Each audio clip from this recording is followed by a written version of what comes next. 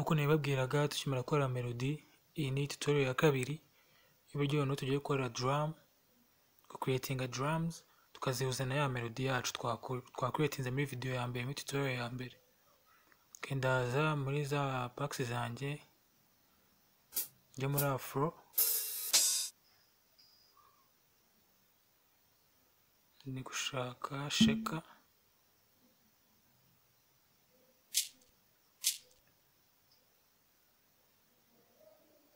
muri cut to save, muri use loop nyigabanye nshyire nko kuri 5%.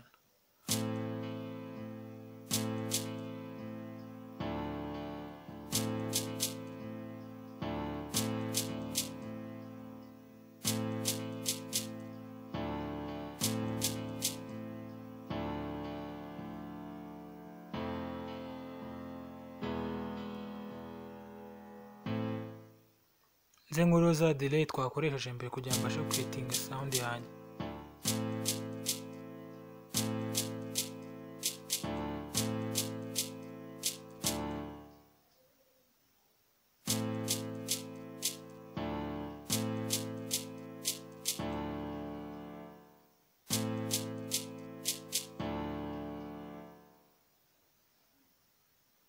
Njye muri piano roll nk'ibisanzwe nkoresha select tools, holding and selecting nkande control B,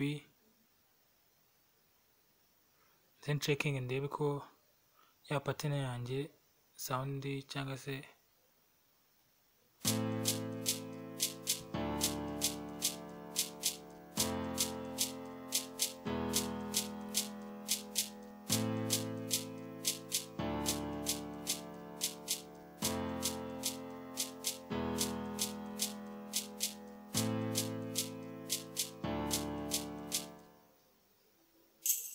shaka indi sound iri bwongereho.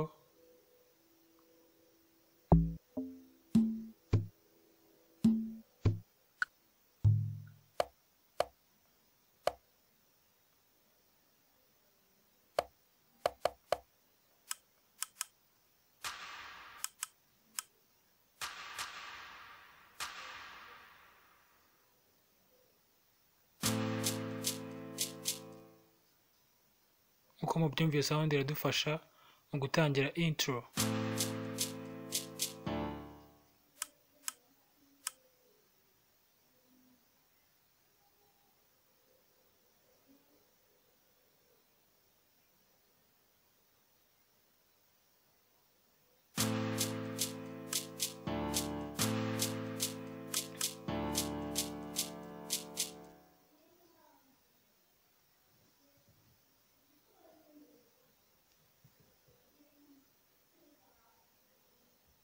Bibutsa gukora like, share, comment na subscribe.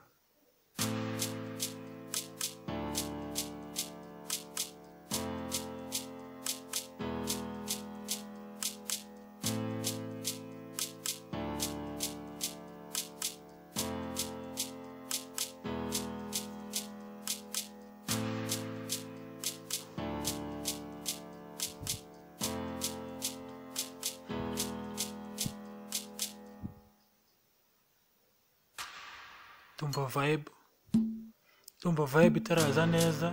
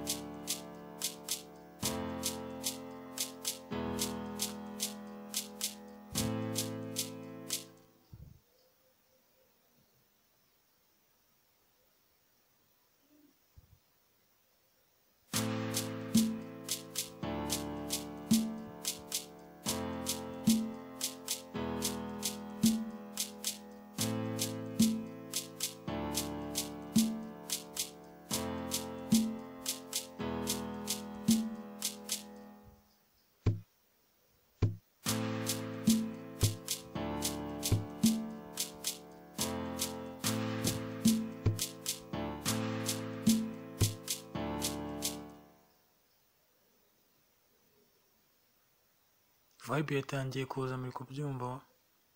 vibe gake gake, ndazandi n'ubundi kuri drop down, cyose ni kimwe, inzira yose waca kuva kuri kugeza kuri piano roll, inzira zose naraziberetse.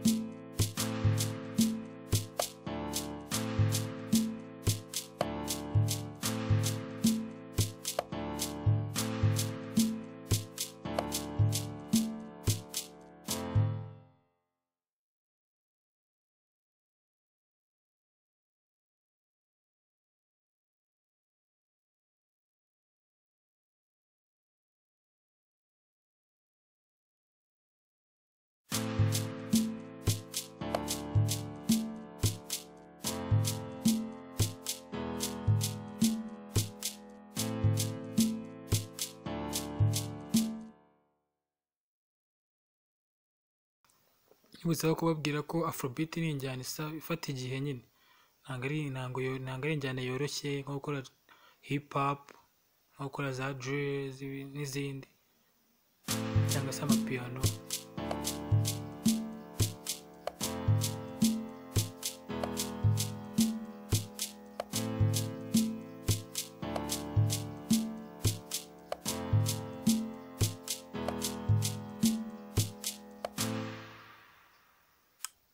Afrobeat ifata igihe kinini kugira creating ikintu kiri good, sounding fresh, ntabwo ari kimwe nka drill cyangwa se amapiyano buriya aroroha cyane. Afrobeat niyo njyana ikomera. Afrobeat ni injyana mbese biba bisaba ko ukora ikintu kizima.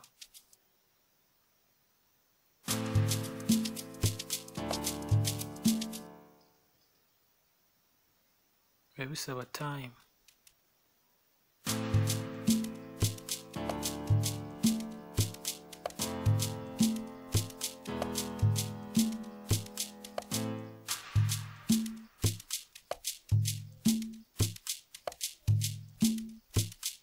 Iyo ni vibe kabisa, mwabyumvishe.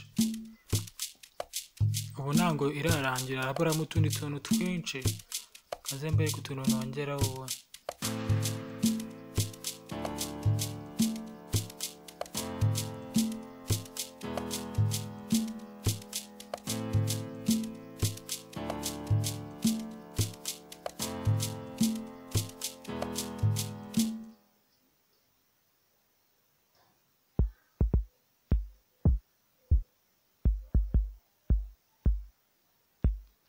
Ubonye nshyiraho kick wagira ngo beat irarangiye, wapi, nibwo tugitangira. Tugomba dukore beat ya dance.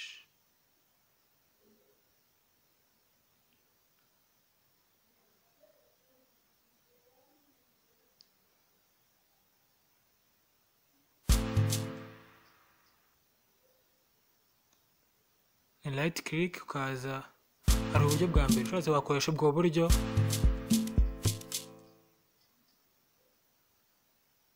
bwakora, ariko uje ugakanda right click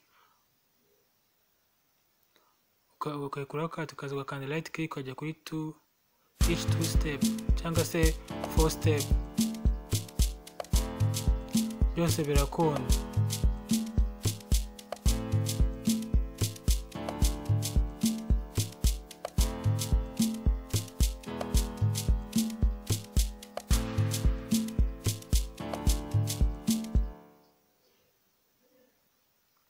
Urumva yaburamo extra airway, kandi na kick zacu ziri kuvugira hasi.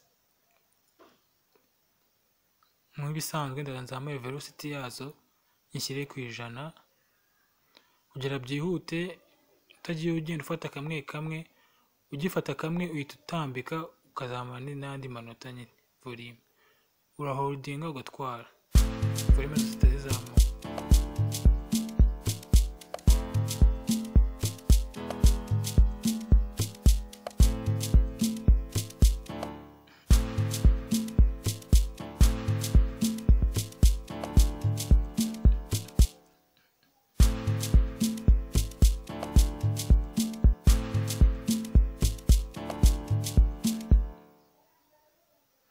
Ngira extra airway nadinzemo, ubona ko ari inota ni volume, ntabwo turi kuyizamure kuko ari extra airway cyangwa se extra kick.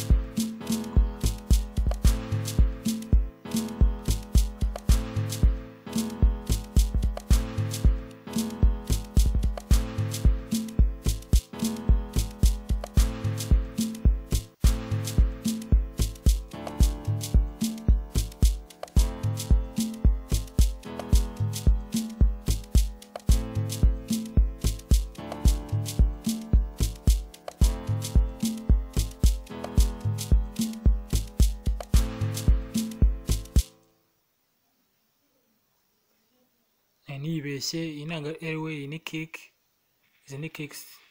Ubona ko izo ni infect,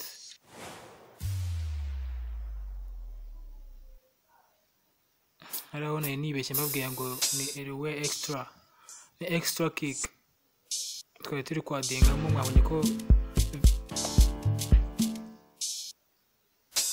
ko velocity yayo yari iri hasi cyane,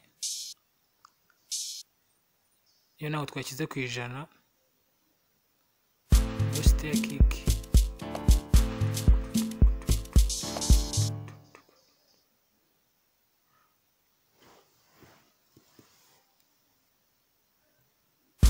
Velocity ya kick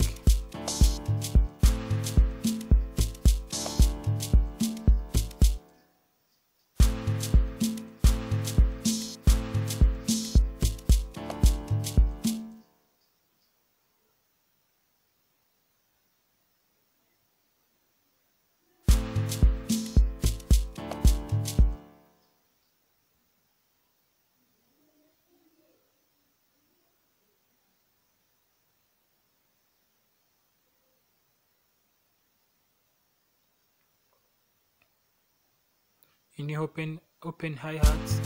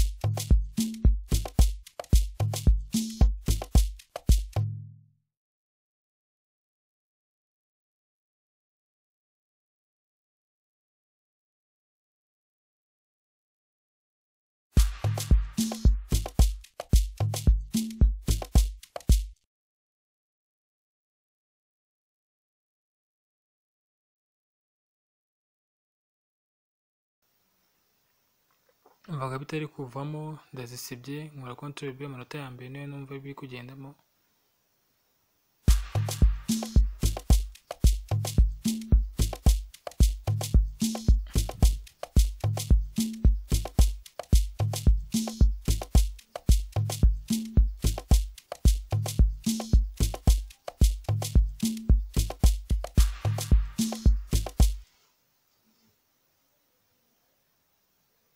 Kanse nkuzamuraho BPM twumva.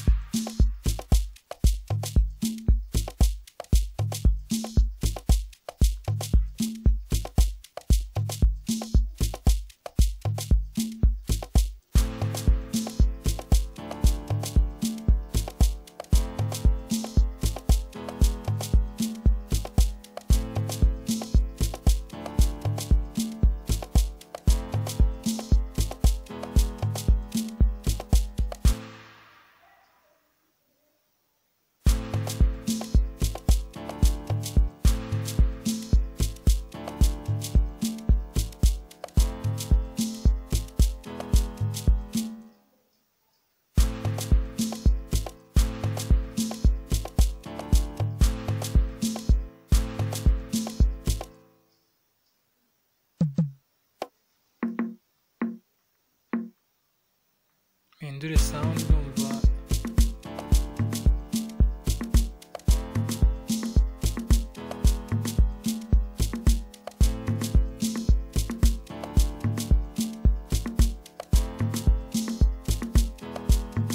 and right click.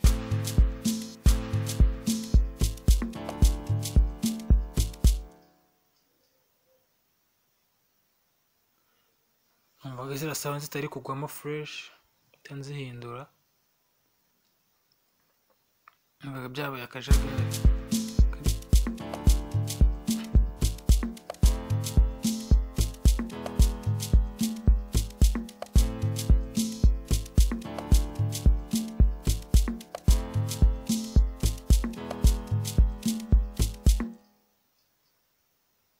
Numva ko ibisoundinze fresh bya dance.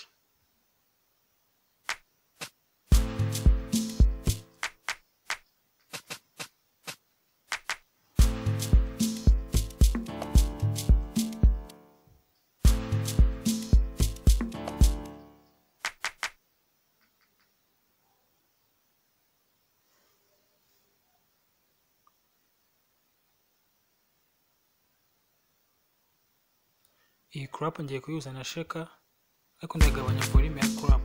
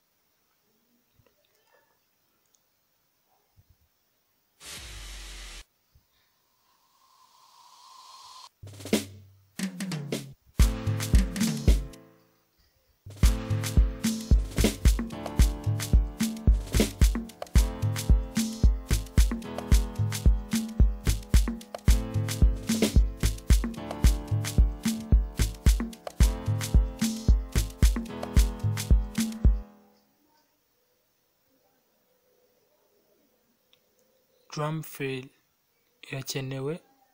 Iyi drum fill nayo ndazanye ishyireho drum fill ikenewe kuri the ending of the beat. Ukundi beat birangiye ugiye gutakurikiraho nka refrain.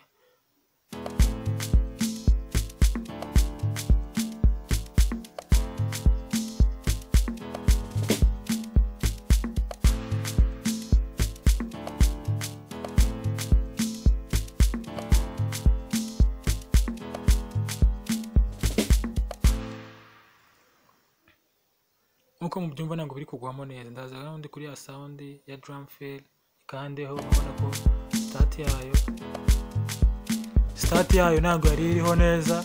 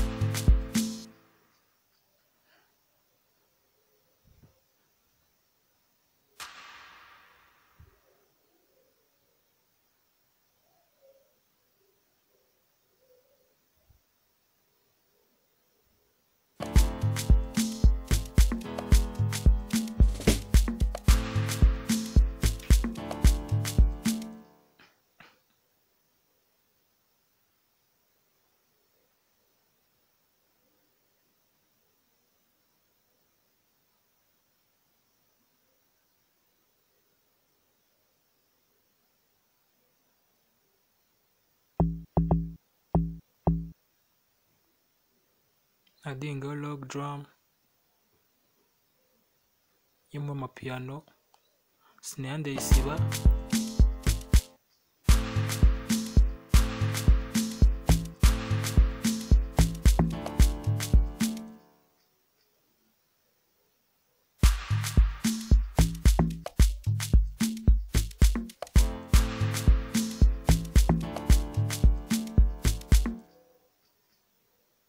urumva ko ijya kumera nka za beat z'aba Prince Keys ba Element.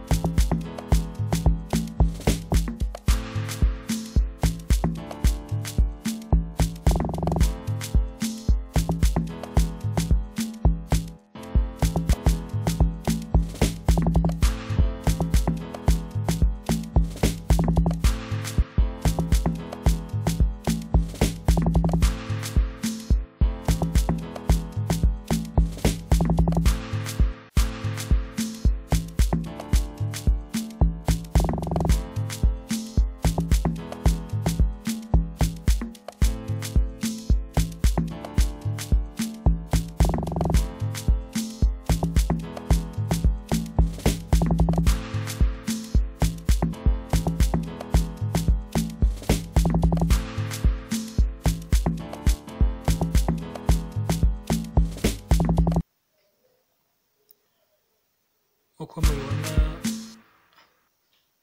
beat yanjye byarangiye, hasigaye gukora arrangement yayo.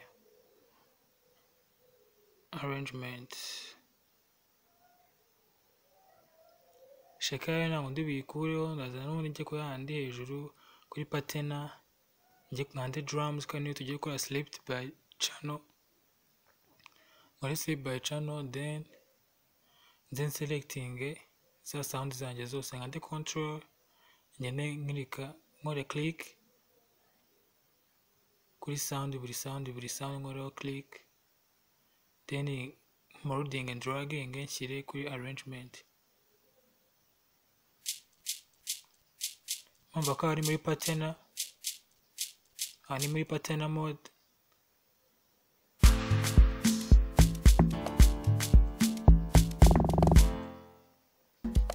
Ni muri music. Uko mubibona arrangement nayirangije. Ikintu ngiye kuba nahindura gutangira kwa beat, wenda ni nkaho hose ho gutangira haba harimo delay, under control alt na C, ngashyiraho cut the reminder, ngakora start, ihita yikonvata muri audio. Then ubona ko ziriya melody za nyuma ntabwo nazihinduye, ndaza noneho nkuriho ya delay, ko delay ntabwo ndaba nyikeneye kuri ya melody ya kabiri iriho log drum.